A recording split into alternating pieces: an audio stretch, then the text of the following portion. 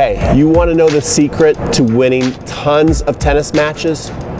Don't miss. Be consistent. Think about it. Across all levels of tennis, consistency wins. Putting the ball in the court wins matches. Who would have thought? So in this video, I'm going to teach you 3 things you can do to become instantly more consistent as a tennis player. So let's get right into this video. My name is Pete from Crunch Time Coaching. You're going to really love this video because if you follow what I'm going to tell you right now in this video, you will become more consistent pretty quickly, I think. So the first thing I want you to practice when you hit the court is I want you to practice short court tennis. And so here you can see me playing some short court tennis. Another really awesome player that I know is practicing lots of short courts. Lots of the pros practice a short court. But Leylah Fernandez, there's lots of videos of her training. She's always working on that short court. And look at her feet. She's popping the popcorn, as Rick Macy loves to say. If you ever went and go watch King Richard, you'll see Rick say that. So she's not only just hitting there really kind of like casually, she's moving her feet. Okay, and notice what else she's doing. She's following through, she's swinging through the ball. So when you go up into the short court and you rally, it's not just about tapping the ball in, which a lot of recreational players do because they don't feel confident. It's actually having a shorter backswing and be able to do a full follow through, and this will really help you work on your top spin. And if you can get the ball to actually land in the short court, well, hitting from the baseline is going to feel so easy because you're going to feel like you have so much margin now to play.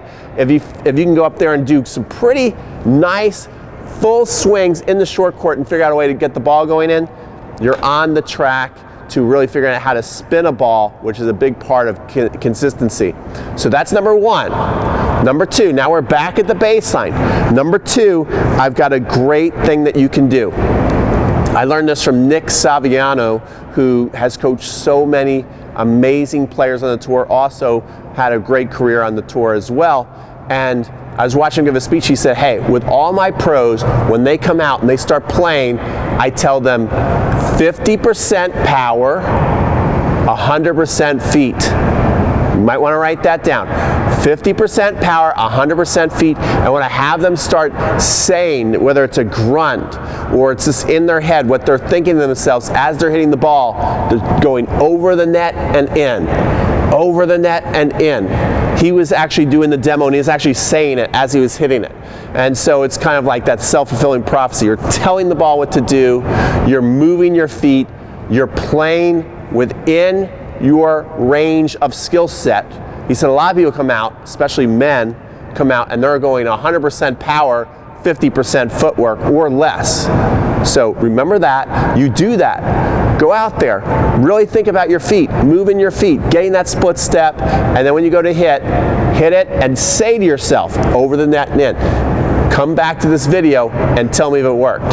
Okay, so if you're still watching this video, that means that you must like something about it. At least I hope so. So give this video a like, and if you do so, you're gonna get 100 free puppy kisses from my buddy B2. And if you subscribe, it's unlimited. All right, let's get to the final tip in this video. Okay, third and final tip to become a more consistent player instantly is, it's kind of along the same mindset of the over the net and in, but I find this really helps me, is to time out the bounce and the hit. Again, the more you get into a flow state in tennis, this is where you're gonna play your most consistent tennis. That's why footwork to me is so important. When you're moving your feet, you're flowing, you're split stepping, you're preparing early, and then you can get into a flow without having to think about your shots, you become more consistent. So as the ball bounces, you're gonna say to yourself, bounce. And then when you think it's time to hit, you say to yourself, hit, or you can let out a little grunt or breath. And then that's going to put you into a really nice rhythm. And if you do these 3 things back to back to back, when you start playing and warming up, you're going to find that you get into a zone, a rhythm, to where you're not missing many shots. You feel like you're consistent, you're rock solid. And if you can do that, and you go out there and you play your matches like that, you're going to be so hard to beat. Because remember, if the ball's not in, you can't win. All right, I hope you enjoyed today's video. If you like today's video, give this video a like and subscribe. You know what else is super important besides being consistent when you go to play a match? Your serve. Many will tell you it's the most important shot in the game, and I'm not going to disagree with them. So if you'd like to improve your serve, I get a free serve course right here, right now for you, up here in the card section. Click on that little I and you will get a link to my free course, Serving A to Z. It's not just 3 free videos, it's 33 free videos. So if you're having trouble with your toss, I'm going to help you fix it. If you don't know how to hit a great slice serve, I'm going to teach you how to do that. If you want to kick serve, you're going to learn that as well. If you want to learn the rhythm, the steps, the progressions, everything, Serving A to Z, go up here, click there, go in the description box or go into the comment section. You can find that link and you can get free access. All right, hope you enjoyed this video. Remember to subscribe so you don't miss the next one.